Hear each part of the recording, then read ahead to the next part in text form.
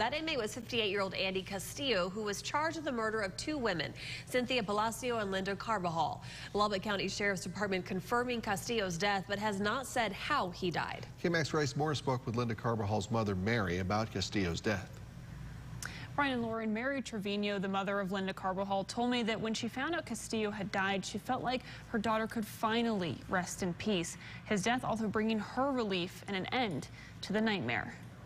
She's a little angel now, Dad. She's okay. On April 19th, 2004, Mary Trevino's world was turned upside down. I just cannot believe what he did. That's the day her daughter, Linda Carbajal, was murdered at 21 by a man named Andy Castillo. But almost 20 years later, on August 27th, 2021, Castillo died in the custody of the Lubbock County Detention Center. Trevino said she had forgiven Castillo for killing her daughter, but when she got the news, she felt relieved knowing that her daughter had finally gotten justice. Now I know everything's all right, and my beautiful daughter there's joy in heaven. I'm not happy that he died because I don't deserve death on nobody.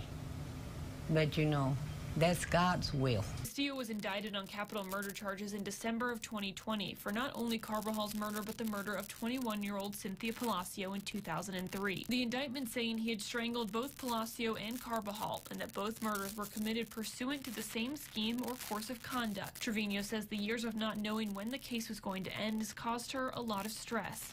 It was so painful, you know, but I always gave it to God. The cases were solved after DNA collected at the crime scene of Palacio's death was later found to match Castillo, after Castillo was arrested in January of 2020 for other charges. His death bringing this case to a close, and finally, some peace to those left behind. I don't have to deal with it anymore.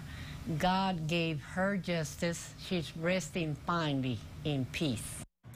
Trevino says she'd also like to thank the law enforcement officers that worked to solve her daughter's case. The sheriff's office says they're still looking into Castillo's death.